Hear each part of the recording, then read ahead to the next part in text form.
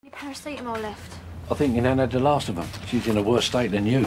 Oh, great. I'll get it. So it's probably the only one of you that's not feeling like a dog's dinner. And the party was meant for her. She had a good time though, didn't she?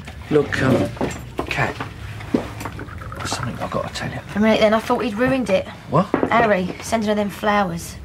You think he'd ruined her life enough? Yeah, he has. Who was that on the phone?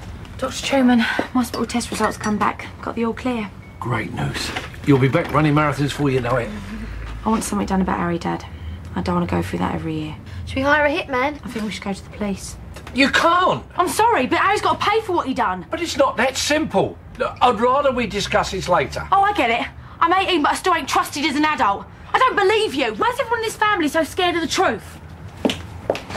Nice one, Dad. Harry's dead. What? Police came last night. I told your sisters this morning before Belinda went. Did a decent thing, did he? Topped himself. They think it was a heart attack. He was in his flat. No one found him for 3 days. I bet he stank the place out. Wouldn't be a first. I've asked the girls not to say anything because I want a chance to talk to Zoe properly. No, I should be the one to tell her. It's down to me. He was my brother. And so is my daughter. And I know you lot don't want to believe I it. don't want to argue about this, Cat. It's going to be hard enough. You better be quick then. Because if she thinks for 1 second we're keeping any more secrets from her... We're not. Zoe's not the only one that's had more lies than she can stomach.